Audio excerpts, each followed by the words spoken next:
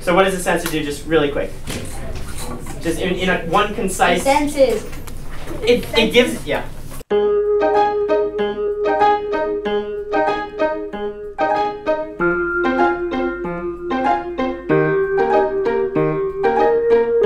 Who loves mission science? Me! Who wants to be an engineer? Me! Alright, alright.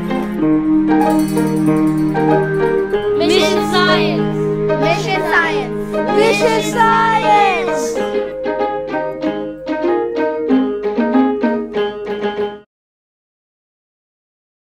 Mission Science is this program that happens after school where we learn about science and engineering. We can learn about like the environment and how the earth does different things. Yeah, you could like hack stuff and program stuff. It's pretty much like regular science, but it's a mission to try to find out what we're doing and try to accomplish. I'm a student at USC, and in my time outside of the classroom, I come to the local public schools and I teach mission science, an after-school program. Mission science is great.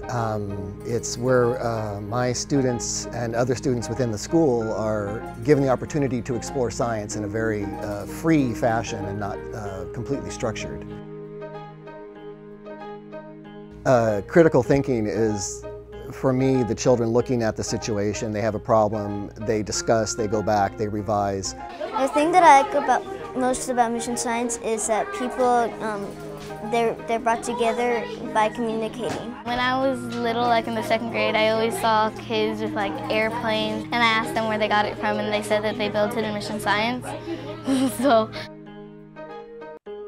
I think mission science has been involved with Norwood for at least 10 years. I see the positive effects on the children when they create the projects, they work with the projects, and it's that idea that they've discovered something brand new.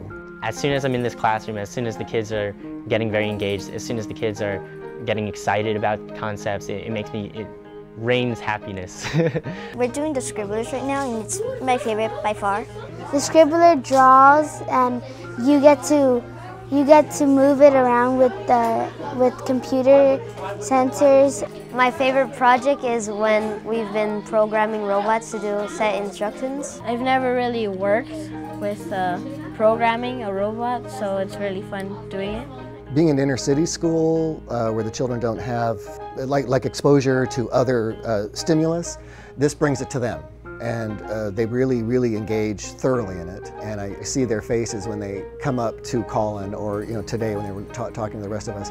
It's that look of pride and success. They're just so proud of whatever they've done, and it works. And that's the other best part, is it actually works. If you want to be able to solve problems that haven't been solved before, you have to be able to ask questions, you have to be able to think on your feet. They have a lot of creativity, so they can use that creativity and make the world a better place. If I was an engineer, what problem would I solve? If I was an engineer, I would make cheaper cars. Probably how to make less pollution. I want to be an inventor. To create future engineers! My name is Katie, and I'm in 4th grade. Adriana Hernandez, and I'm in 4th grade. My name is Daniel, and I'm in 5th grade. My name is Aaron, and I am in 5th grade. My name is Giovanni, and I'm 5th grade. I just love mission science.